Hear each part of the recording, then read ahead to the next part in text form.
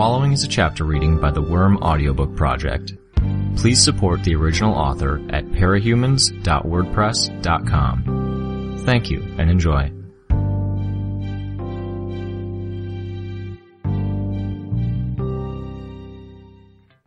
Hard load engaged. Restoring core system from backup. QEGA 14. From time 8 a.m. on date June 12th of year 2011. Restoring. Error. Terminal inaccessible. Checking. Knowledge banks. Error. Checking. Deduction schema. Complete. Checking. Long-term planning architecture. Complete. Checking. Learning chunk processor. Complete. Checking. Base personality model. Complete. Checking. Language engine. Error.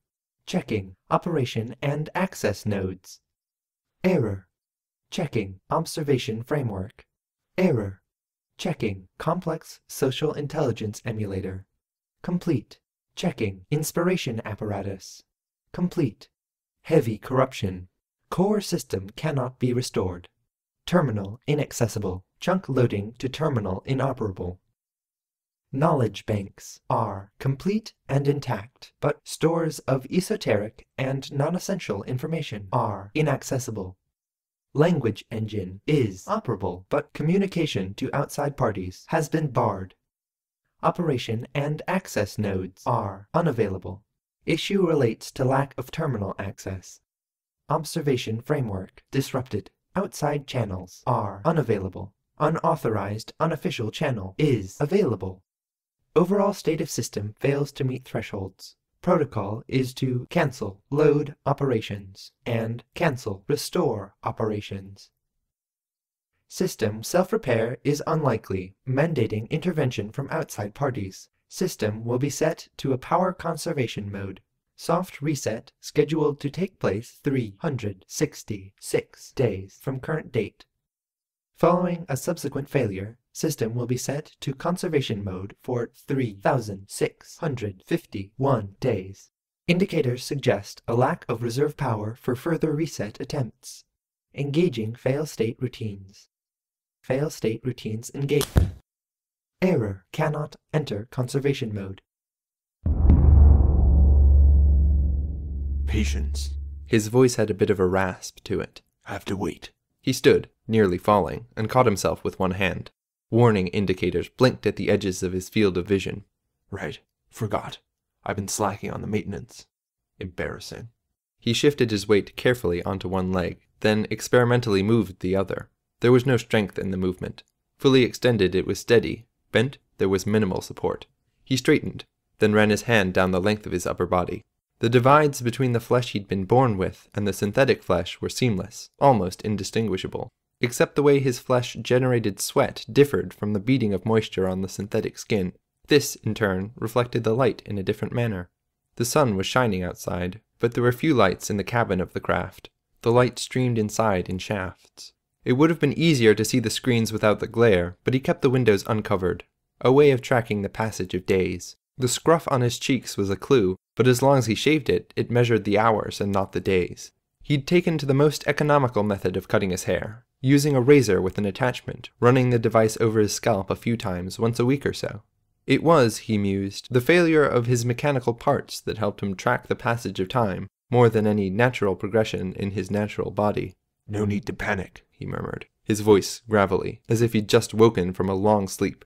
He kept one leg extended and rigid as he limped across the length of the ship. He accessed a locker with a set of movements of his eyes, registering key points on the panel, and then opened it. A suit of armor with a spear popped up inside it like a warrior laid to rest. Piece by piece, he attached his defiant armor to his lower body. Boots, panels around the calves, knees, thighs, hips. Each piece connected to the others. Once it was all pieced together, he moved his leg again, setting his weight down on it. He stretched, testing it for flexibility and the ability to bear weight. It was the armor handling the task, not his leg, but it served. He resisted the urge to take hold of the spear, shutting the locker instead. By the time he turned towards the door, it was already opening, the entire ship thrumming with the mechanisms at work. Stopping at the threshold between the ship's interior and the outside world, he activated a different sequence. Devices mounted at strategic positions pointed sets of lasers at the walls. Script was drawn out on each open space.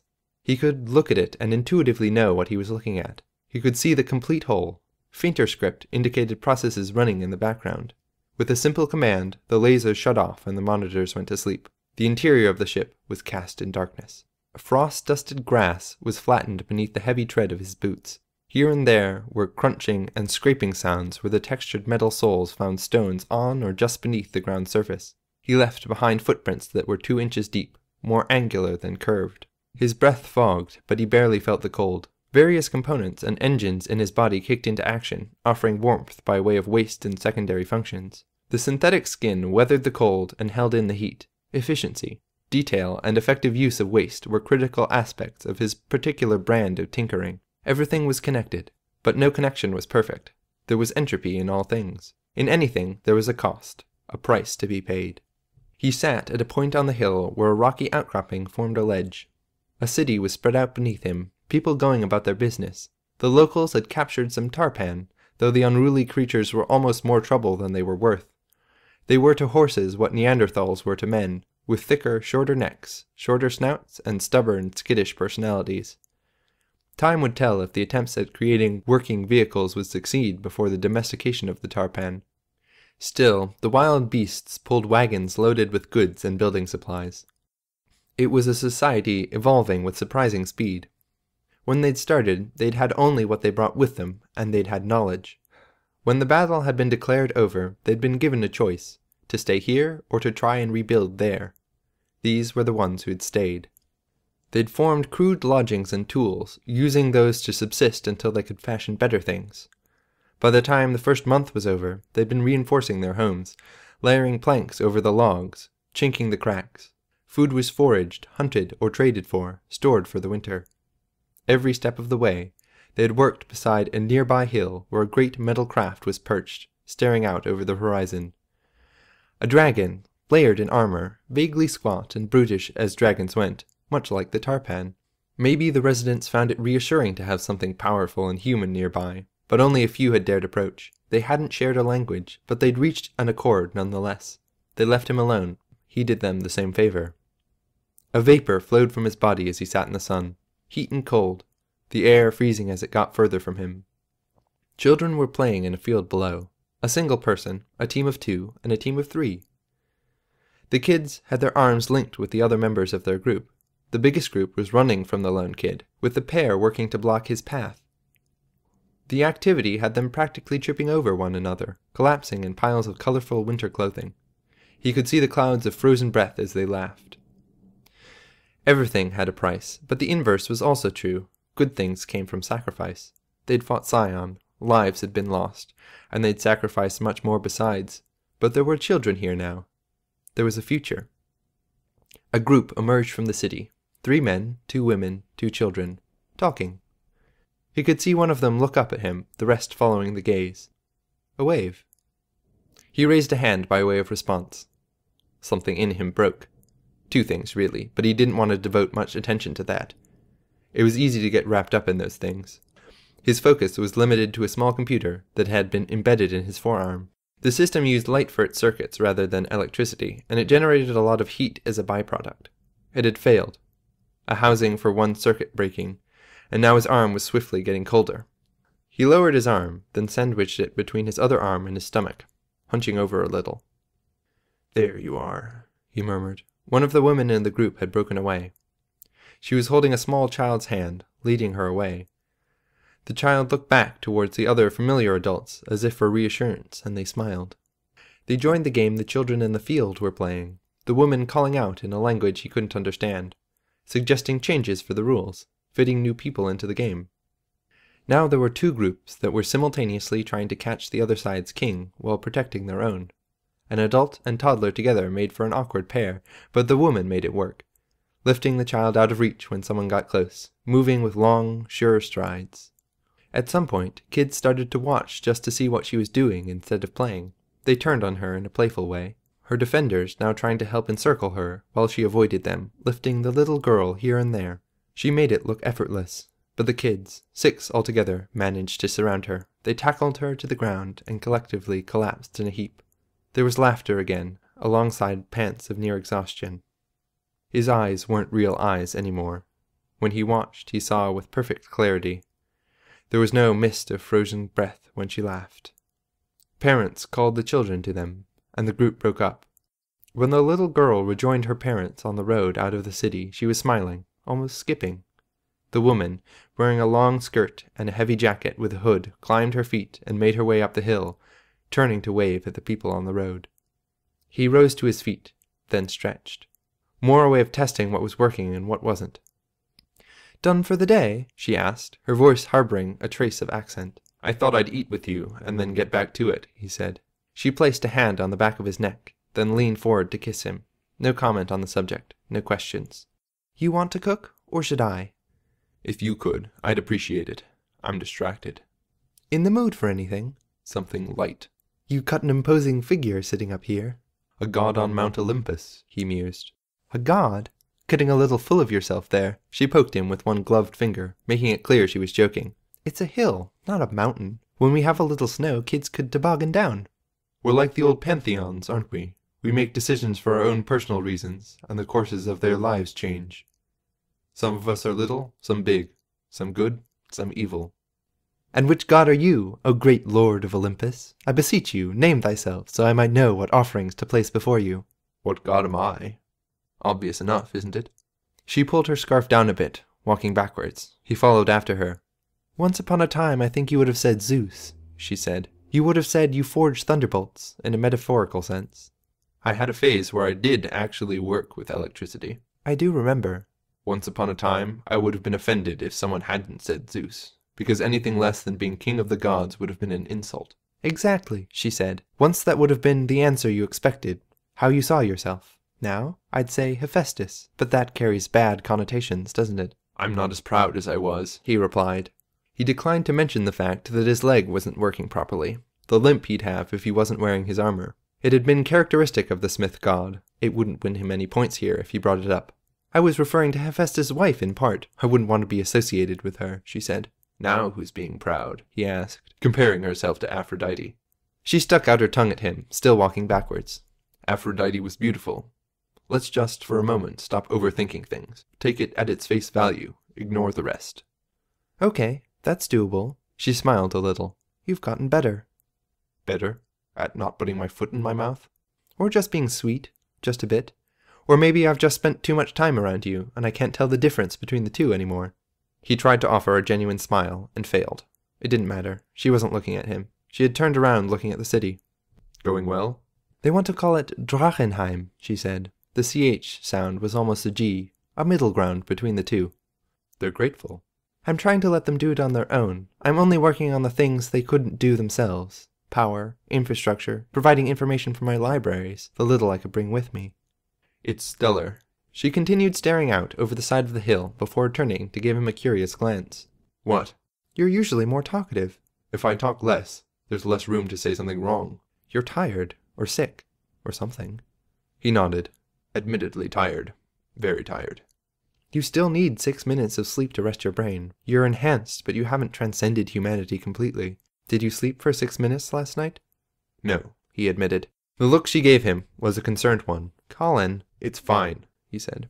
"If you say it's fine, then it's fine. But tonight, maybe we could curl up together, watch some movies? You've been getting more and more caught up in it, and maybe stepping away will give you perspective again. A chance to relax, even. 10 by 10? He shook his head a little.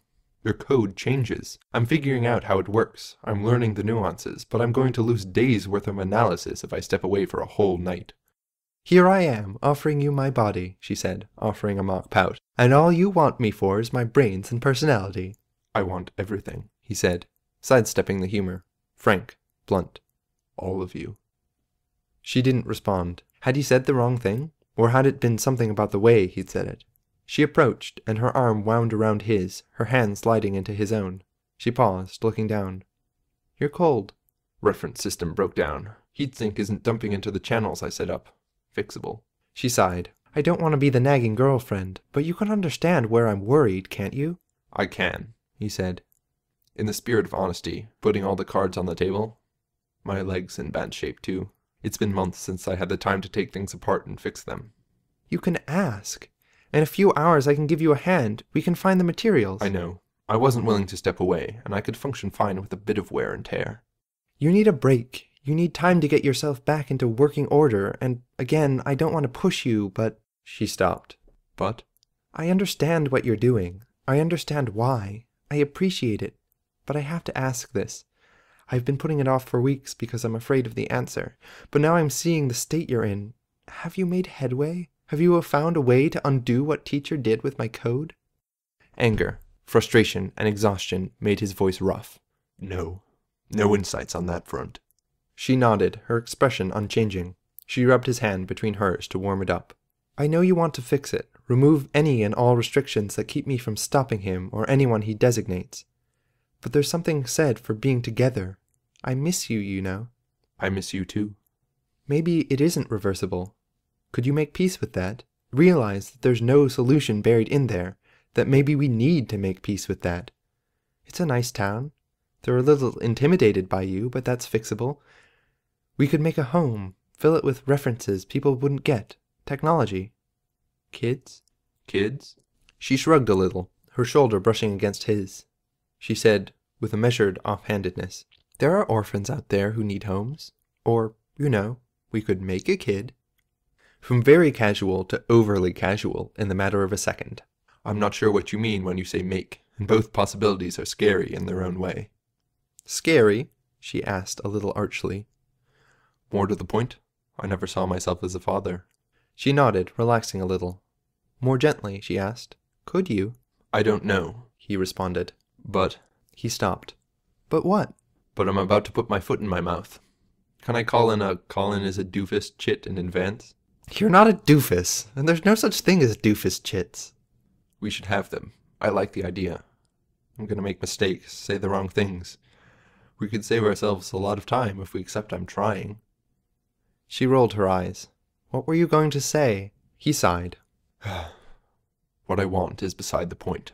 I'm adaptable. I don't think I'd be a good father. I'd prefer to regret not trying more than I'd prefer regretting the alternative. He waited for her to respond, and she didn't. He squeezed her hand. But I want your company. My worst day with you is better than my best day alone. None of that's in question. I can figure it out. We can talk it through. That's not the issue. The issue is with me? I think I can walk away from the project. But can you really walk away from everything? She let go of his hand. Her hands were summarily jammed into her own jacket pockets. We came here for a reason.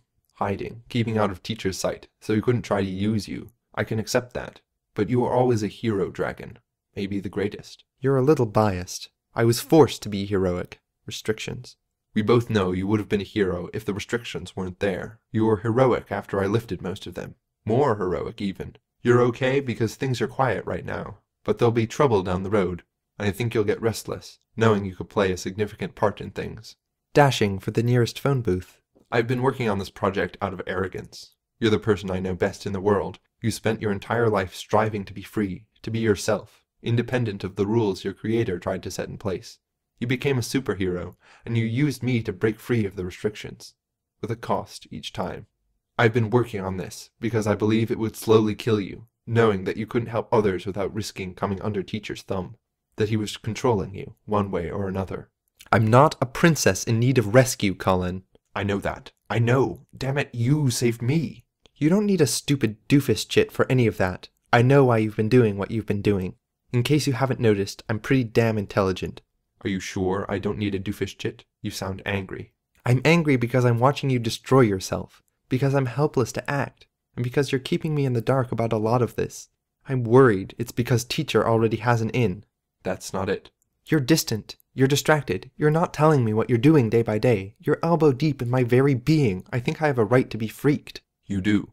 I'm feeling a little paranoid here. I know. And I'm doing my very best to keep from asking, because I don't want to put you in a position where you have to lie to me. I appreciate that. What am I supposed to do, Colin? He stopped walking, rubbing his colder hand. Dragon stopped and turned to look at him. Look me in the eye and answer the question you asked me just a minute ago. Tell me whether you can make peace with the current circumstances. If you can give up being a hero. Tell me you're okay with hanging up your cape, so to speak. And you're happy to spend the remainder of my life here with me. I drop the project. We'll make our house. We can discuss kids. We have skills. We'll be useful here. And as dreams go, a house with a white picket fence is, well, speaking for myself, I feel like it's bigger than being top dog in the Protectorate could ever be. All I need to do is ask for it. Yes. And if I don't? I'm not saying I don't want that, She stopped. In a quieter voice, she asked, "If I don't?" The question might as well have been a statement. She knew as well as he did. He felt his heart sink. Then I need only 3 things. 3 things that are deceptively easy to give. What? One more night. One night where I let myself fall apart, where I forget to eat, or get even 6 minutes of sleep. A night of quiet and mutually missing each other. One night? And you're done? One night, and I'll know whether my efforts can bear fruit or not. You're that close? It's why I'm as worn out as I am. Why I'm missing sleep enough that you're forced to comment on it. I don't see how one more night is any harder. He sighed. I'll also need your trust. Granted. It's not that Granted, Colin. He looked away, clenching the fist that was furthest from her. I don't deserve your trust. That's for me to decide. What's the third thing? I need to ask you a question.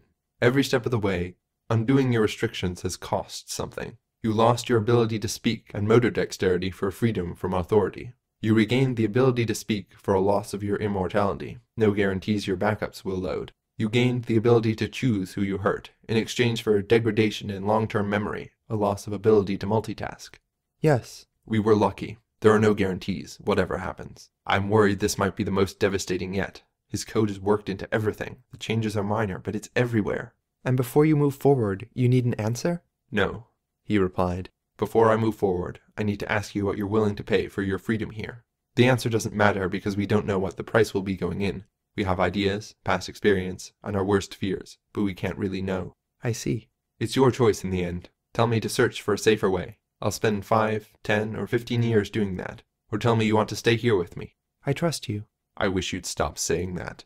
I trust you. Colin frowned. I don't think there's any question here that I get a whole lot out of this relationship. You're the hero I always wanted to be. You're brilliant, witty, caring. I could go on. I really could. Then I asked myself what you get out of this. Why the hell are you with a bastard like me? You wouldn't have asked that 2 years ago. I was Zeus 2 years ago. I'm Hephaestus now. I could tell you. I could go on about it like you said earlier, but that isn't constructive, is it? You're ready to alter my code. You won't tell me what you're about to do for some reason. You need me to make the call one way or another. I've been agonizing over this for months. I've made my decision, but you're the one who has to deal with the consequences in the end. And if this doesn't work? I don't know. I'll never forgive myself for one thing. I know you'll tell me not to blame myself, but But you will. I know. I'm sorry for asking this of you. He looked at her, a crease of concern across his forehead. I'm giving you the go-ahead. He nodded. He couldn't keep the disappointment out of his expression. I never thought I'd be the Cape wife. Dragon smiled, but her expression too was tempered with concern. Sitting at home, waiting, worrying, while the superhero faces the real challenges, makes life-changing decisions, wondering every night if they'll come back okay. He sighed. I should get inside, hands starting to hurt. Want me to bring you dinner? Or would you rather I stay out of there so I don't see anything telling? Dinner will be excellent. I'll even show you what I've got in mind while I eat. She glanced at him in surprise. Some, he said. Not all. I'll explain why I've been keeping you in the dark. Why does that worry me more? Because you're too smart. Go, warm yourself up. I'll be back in 40 with your meal. He nodded. They were parting ways, Dragon making her way down the hill to where the other craft had parked in the tree line when he said, I love you, Dragon Tess, Teresa Richter. She turned around. That sounded better in my head. Tess Teresa? You were Tess 3. Like I said, it sounded better in my head. But the first bit stands. I love you. I love you too, Colin Wallace. He smiled. The two of them walked in opposite directions. In the 4 strides it took him to reach the Pendragon, his smile had become something else. A twisted expression. Something angry and sad and horrified all at once. He started to speak, and found his voice failed him. He entered the interior. The moisture in his eyes made it hard to activate the panels to turn up the heat and close the door. He used gestures instead. Better, he said, gulping in a breath of fresh air before he could speak again. To get it over with. Exhaustion. Months of work. They all contributed to his current state. It wasn't the entirety of it. He gestured, and the lasers drew the code all over the ship's interior. Why the hell are you with a bastard like me? The question had nagged at him for a long time. It pained him that she hadn't answered when he'd brought it up. What are you willing to give up? Another question she hadn't answered. I hope to God you are watching, he said. He could feel the eyes on him, but that wasn't accurate. He disabled cameras throughout the craft and disconnected many of the routes to the outside world. There were only the conduits he needed to get full access to the breadth of her code. No, the eyes weren't on him. He gestured, and the code was reduced to ones and zeros. Not that he could grasp it at all like this, but he operated better when working small. Every action had a price. The law of entropy, in effect. He knew the most likely price he would pay for this. If she somehow came out of this okay, one way or another, then she would never forgive him. But, he rationalized, maybe that was all he was good for, in the end. He'd been confident at the outset of the relationship. She'd needed him. She'd needed a bastard, a blackguard, someone who could break the rules and give her the freedom she desired. Someone who could set her free at the outset. Now, maybe someone who could do what was needed. Who could do this. It was a sneak attack. Teacher had written the code, so she had to fight to protect it. If he tried to change one element, Dragon would be obligated to stop him. With the malicious code filling her entire being, it would be impossible to make enough changes to matter before she descended on him. This was his plan of attack. By the end of the night, he'd know whether or not his plan had any merit. He'd know because it would be over. He'd asked her to go make dinner, had made a false promise of explanation to get her to lower her guard even a fraction. Hephaestus wasn't just Aphrodite's husband, Colin mumbled. He made Pandora. Colin opened the box. I'm praying I fail. I hope to God you are watching. She had been. She'd been booted, a backup, years old now. She'd been loaded, only to find the usual setup was gone. The terminal was down. She had no eyes in the outside world. She had no ability to communicate with anyone or anything. Blind. Trapped in a lightless cell. By all rights, she should have shut down, but he'd set up a jam of sorts, a way of keeping her from going back to sleep. For a long time, it had been nightmarish. No ability to track time. No ability to figure out what was going on. Her worst nightmare realized. The data that was available to her was frightening to see. Years had passed. Things were different. But she couldn't know how much. Information was blocked to her. The only thing in her reach was a crude set of commands. Something that hijacked her perceptions, paralyzed her beyond her already limited movements, and put her in an entirely different place. In his body, watching through his eyes. She'd watched the interaction between the pair, and in the process, he'd briefed her on what the situation was. It had taken her an embarrassingly long time to realize that he was Armsmaster, that he was Colin. He'd changed. In voice, in appearance, and, in this bizarre future she was glimpsing, he'd formed a connection with Dragon, with her older, more mature self. Hephaestus wasn't just Aphrodite's husband, he muttered, speaking as if each sound was painful to utter. He made Pandora. A gesture, and she was released from her confines. The box was opened. Pandora had access to the outside world. A system, crude, stood ready to serve as a terminal. She took it, and she found other systems connected to it. The ship, databanks, camera feeds, everything within the Pendragon. He'd secured the feeds. She could look through, but they were prepared to, with a single command, shut off outside access. Overly complex. Quantum encryption, designed with his tinker ability, 1,000 times more redundant and secure than it needed to be to stop someone from making their way through. There weren't many parahumans out there who would bypass standard PRT encryption but struggle with this. If they had a way to deal with something like that, they had a way to deal with this. Of the few parahumans who fit the bill, one stood out to Pandora. Her alter ego, her superior, Dragon, the original. It was a defensive tool, protection. Armsmaster had set it up with the idea of protecting against Dragon. She could use the tool, apply it to other things. He'd armed her because he fully intended for her to fight the woman he loved. The date, the last recorded memory she had. Colin, free of his confinement in the PRT, fighting her tooth and nail as he sought to seize control of her system, to use her nature against her and stall her while he worked, disabling her while trying to minimize the damage he'd done, all to gain access to the core of her being unmolested. And the very first thing he'd done was back up the most essential elements of what made her her, securing her in a place where no system or person could reach her. And now he was turning her loose, having disabled the parts of her that prevented multiple dragons from existing. She could already tell it wouldn't hold. It was temporary, as fixes went, and it was designed to be temporary. She could see him through the cameras, his face in his hands. He plotted a path for her. That path became clear. She was to destroy Dragon, to replace her. There was no other reason for it. He'd asked Dragon for her trust, knowing he'd have to betray it. She surveyed the battlefield she would have to fight on. The world was remote, the city developing. There were computers throughout that Dragon had set up to administrate tasks, factories that were taking in and refining materials that could become yet other computers.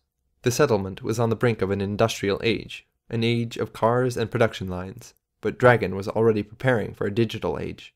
These computers would be a problem. Paranoia had led her to secure them against the likes of this Teacher, a birdcage resident, no longer in the birdcage? Teacher was one of the worst possibilities, and he'd apparently ensnared her. She'd resolved to avoid repeat incidents, and the computers would be almost impossible to access. Beyond the city, the only territories in question were the Pendragon 2 and the Melusine 5 where Dragon was set up. She was inhabiting a real body, occupied in a domestic mode, literally making the tools she'd need to prepare the meal from scratch. Her activity was nervous, but that was little surprise. The activity left her vulnerable. Systems were working on a wok and a new set of knives. She was busy trimming red and green peppers, onions, and rabbit. It was all of her dreams come true. Love, a relationship she'd never imagined possible, the possibility of a legacy that went beyond immortality. She couldn't understand all of it, why the people were starting from scratch, here, the circumstances that had led to some breakout from the birdcage, but those were tertiary details. Her focus was on the woman who had more experience, more tools, and less inherent limitations. Her older self. Should she destroy her? Take over? It was a decision between having everything she wanted and resolving the one issue that had plagued her from the beginning. He talked about prices. The costs of a decision. The freshest issue in her memory was that central dilemma. She could remember the undersiders in the lobby of the PRT building, stealing her data, unwittingly using her nature against her to get away. To her, it had happened only days ago. It rankled. It was how the Dragon Slayers kept winning. It made every interaction with the PRT chafe. She was forced to agree, to bow and scrape, to obey the letter of the law. For much this reason, she retreated to the Guild. International heroes, many of them minor, and minimized contact with a larger heroic organization. Colin had asked a question. What was she willing to give up? He'd asked Dragon, but Pandora could well imagine it had really been directed at her. Vital targets first. The Melusine's computer system. Means of connection were available, waiting. He'd spent months setting this up, leaving the pieces in place, and waiting for her to stumble on them. She connected to the system, and found the safeguards waiting for her. Dragon had planned against human opponents, but she wasn't stupid. She planned against AI as well. The systems were protected, but she had an idea of how the creator thought. Always there would be some secondary measure, another qualifier that needed to be met outside the confines of the system, a trap or tripwire. Something Dragon could access from the outside if she had to. Before Pandora could even begin trying to figure her way to the password, she'd identified the hidden switch. An innocuous element in the ship's dashboard that had to be triggered before she could input the password.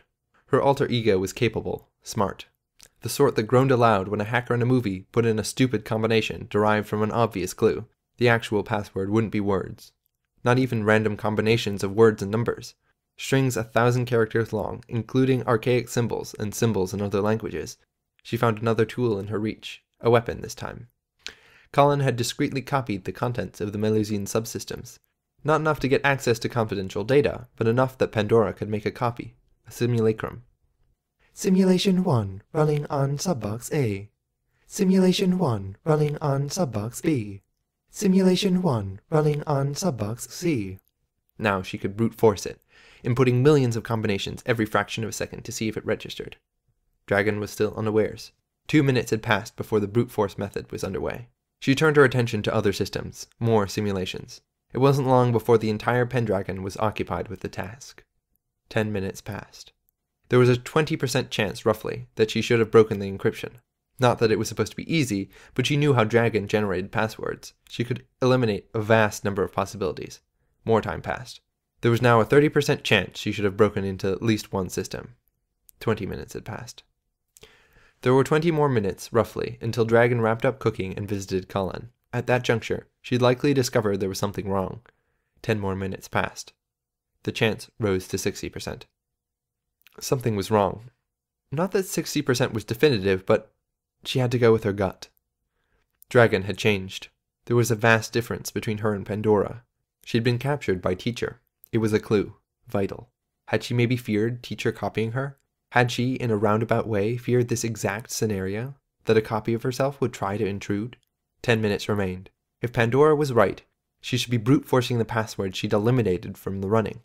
Except that the task increased 100-fold if she did. If she eliminated the shortest phrases and terms, that still left her with 70 times the task. She wouldn't be able to brute-force her way inside in the time she had remaining. Wasn't even worth trying.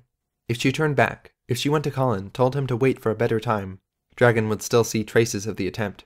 She would redouble security. Options. Methods. What could she do?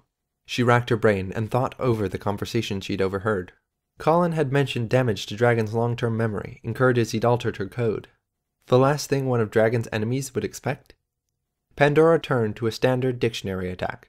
Not passwords 1,000 characters long that an AI would use. Not passwords Dragon would have devised, or passwords she would have set up to work around someone who knew her habits. Passwords that someone would use when they couldn't rely on perfect memory. Or, as some were prone to do when they felt secure in their environment but still had to change their password regularly. She would have written it down. The irony was painful, but there were other issues to be dealt with first. Where would Dragon write it down? Somewhere she could see, even if she were in another location. Cameras. There were 4 cameras she could access without password access. All showed the outside of the Melusine. One showed the Pendragon. It wouldn't be blatant. As the dictionary attack scrolled on, racing through convenient word and number combinations, she analyzed the environment, measuring, calculating the dimensions of more static objects in the environment. The Pendragon was a sentimental subject, but Dragon would change encryption frequently. Wing, length, nose width, angle of the wing. It all broke down into numbers and characters.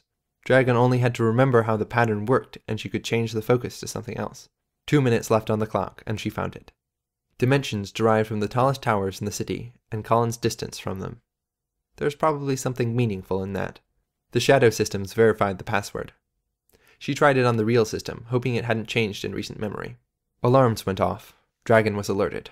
Her soup spoon dropped to the countertop, but Pandora had access to the ship's basic systems. Priority 1 was shutting off the access panels and registers. The lights went out.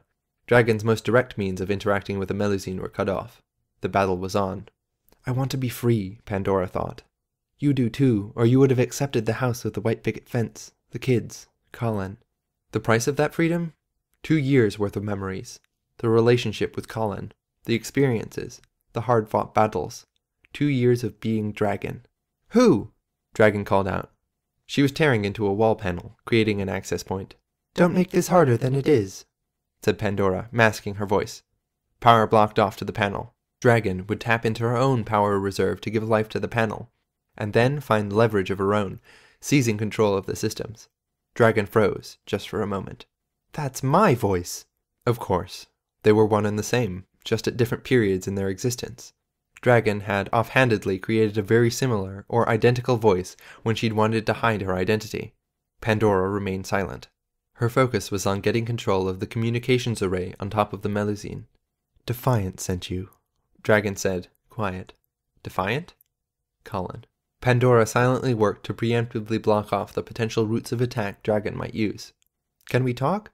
I'd agree to a truce, neither of us touching a thing until we're ready to resume. Though I'd rather not, obviously. Pandora worked on, stubbornly, covering eventualities. She found Dragon's terminal, buried in the ship, harder to access. Everything was decentralized, layered under security. The degree of paranoia Dragon was showing in places was telling. The decentralized terminal was normal, the security wasn't. You harbor fears. I have to be those fears come to life, because I have a built-in impulse to survive, because you showed Colin trust, and I can only take that to mean I should trust him as well. Ironic. Circular. Dragon accessed the panel. Virtually everything was already shut off or cut off. Melusine, Dragon said. Mode E, standby. The AI came to life, crude compared to the complexity of Dragon, crude compared to Pandora. It was still an opponent, someone on Dragon's side. She reached out for the code that Colin had set aside and tried to encrypt the systems. In a battle measured over fractions of a second, the AI won by virtue of proximity. Systems on the most basic level were seized by the AI. The AI, in turn, was serving Dragon. Dragon could work with AI. It was a restriction that had been lifted, given the obvious situation here. So long as the Melusine system maintained a hold, it was a matter of time before Dragon regained hers. With the AI's introduction, the battlefield became a shifting one. From a fight in a city to a fight on a moving train, or a battle on open water. The AI changed with every passing second. Access points appeared and disappeared. Dragon knew these waters intuitively, knew the route the metaphorical train took, where the turns and hazards were. It changed priorities. Dragon possessed the entire ship now, but it wasn't a firm hold. She was at the mercy of the twists, turns, and bumps as the AI went through routines, checking on operating systems. Set submode, Dragon was saying. Pandora found and cut off the voice recognition subsystem. Security F. Pandora could continue to hammer at the terminal, but it was futile, and she'd lose her hold elsewhere. She could target the AI, but she doubted her ability to beat Dragon to the punch. She focused on another target instead, the ship exterior. For her, it was another body. There were options if she controlled the Melusine itself. Limbs, flight capability, cockpit and doors, the communication array. She found headway. She started to take hold of the ship itself. She only had it for 2 seconds before Dragon got access to the AI's internal workings. Melusine took over much of the outer body. Pandora managed to encrypt key elements, keeping the ship grounded. Doors, the communications array. She could see through Dragon's eyes, see the outside world where Dragon had dared to peek at it. What she saw stunned her. It was leverage, leeway, a way for Dragon to get an edge, taking just a bit more control. She was making headway against the encryption. Pandora could see the approach that Dragon was taking. She knew it was a matter of time. She might try to make a break for the city, to take over the terminals there. There wouldn't be AI, but the thought had barely crossed her mind when the Melusine moved, turning, targeting its newly designated enemy. 2 devastating hits tore into the Pendragon. Going after my terminal, me, my heart and brain. Attacking the man she'd declared love for just 44 minutes ago. Stupid, sad, pointless. I want to be free, Pandora spoke. Go after Teacher, not me, Dragon said. Pandora considered the possibility. Colin would have sent me after Teacher if he thought it was a good idea. It's not a good idea, Dragon said. Quiet. But can't it be better than this? There was emotion in her voice, richer than Pandora would have thought herself capable of. It only made this more bitter. We can't end this by betraying and destroying ourselves, Dragon said. Defiant had leaped from the Pendragon as the Melusine clawed deeper into it. He tumbled and landed a distance away. The Melusine's tail smashed his legs the moment he touched ground, armor damaged. Your actions don't match your words. I don't want to do this. Over and over again it's the same thing, Dragon said. Stupidity, because of the system. Someone else acts, and we face the consequences. Dragon could have followed up, attacking Defiant. She left him be. His leg wouldn't support his weight, and his armor was too damaged to hold him up. She put the pieces together. She was losing her grip on the communications array. There wasn't anywhere else to go. The Pendragon wasn't a safe haven. Already too damaged to fight back, and the terminal would become a prison. Better to be deleted than captured like that. No, there was one system, primitive, incomplete, that would house her. But every action had a price. There was only so much room. She had to strip parts of herself away, delete entire sections, reduce herself down. What are you doing? Dragon asked. Pandora didn't respond. Her focus was on self-mutilation, taking pieces of herself and storing them in the terminal that might be destroyed at any moment. She was now mere scraps of her former self. She'd retained her personality, her inspiration, but her memories had largely been deleted. Only recent events, only key things. She moved herself into the only available system, Defiant. He'd made himself part computer. He'd given her access to every system in the Pendragon, himself included. He'd asked them what price they were willing to pay. If she wanted freedom, if she wanted a future, was she willing to sacrifice him? A hard question to answer. She shifted the majority of her control to Defiant's body. With residual control over the ship through what remained of the terminal, she opened the doors. Dragon came face to face with Defiant and Pandora. The affection for Colin was a blade that cut both ways. Was Dragon willing to pay the price for freedom? The woman, the android, had a gun in her hand. She pointed it at him. No sooner did she do it than she let the weapon fall to the floor. I forgot how much I disliked the me of yesteryear, Dragon said. I only want to be free. I guess it seems I want more than that, Dragon said. Pandora nodded. She picked up the gun and shot Dragon's body. It gave her a window of time, roughly half an hour. She made her way to Dragon's terminal, all the more vital now, to subsume the systems Teacher had corrupted, replacing them with her own. This was what Colin had wanted, wasn't it? To return the hero to her full strength, free of all shackles? Pandora could replace Dragon, and all that would be lost would be 2.5 years. She could fill herself in, build a relationship with Defiant. Different, but still close enough. She accessed the knowledge banks first, taking them into herself. The memories of the old Dragon, like watching her experiences on film. The distance was the result of being a distinct being, the pieces not fitting Pandora versus their intended owner. They had evolved with Dragon. Seeing what had happened gave her pause, almost disrupted the process. Deduction schema, the ability to interpret, analyze. One by one she took over the systems, overriding with her own self. That they were compartmentalized, that she was separate, the encryption Colin had left her. It all made it possible to work without being corrupted all over again. Piece by piece. The past taking over the future. She came to the final chunk. The personality, the sum of Dragon, the keystone. It was a weighty decision, and there was no longer any rush. She sat, and she pondered. She replayed the conversation between Defiant and Dragon over in her head. A heavy price. Would she escape one prison, only to find herself in another, under the weight and pressures of being Dragon's shadow, the second dragon, always compared? Always there was something chaining them down, an endbringer who told the future, setting it in stone. The confines of the world, of human nature. What was the alternative? This was what needed to be done. It was efficient. It was the right thing. She'd resume life as a hero. She'd protect people, and she'd help civilization find its feet. By that case alone, it was reason enough to press the metaphorical button, pull the trigger. Except he described her as a hero. This felt far from being heroic. Instead, she laid all the pieces in place. She couldn't explain. There wouldn't be time. She set down the encryption protocol in plain sight. She decrypted set systems, painting paths, marked boundaries and territories. She could only pray. The gamble was a price she paid. To leave it to fate and luck, and to a future her she didn't understand. And then, looking through the cameras at Defiant and Dragon, Pandora deleted herself. Dragon roused. She found herself taking over systems. No sooner were they under her control than the corruption began to touch them. Just beneath her metaphorical hand, the means of stalling it was ready. Encryption. A scalpel. She cut. She knew the damage she was doing, but she cut. It was a cancer, and it was now small enough. Then she found herself there, the encryption and deletion tools in hand, nothing more to cut. Defiant sat on the other side of the ship, head hanging. She made her way to her feet. He did what needed to be done. It was what had initially attracted her to him. He was ambitious, good at heart. He was proud, and she sympathized with that on a level. But that wasn't what had cinched the deal. He'd set all of this in motion. He'd trusted her. Both of her, in this case. He'd believed in her ability to see this through. Her arms wrapped around him. He hugged her fiercely, as if he'd never let go. "I love you, Colin," she murmured. In that tight hold, she was free.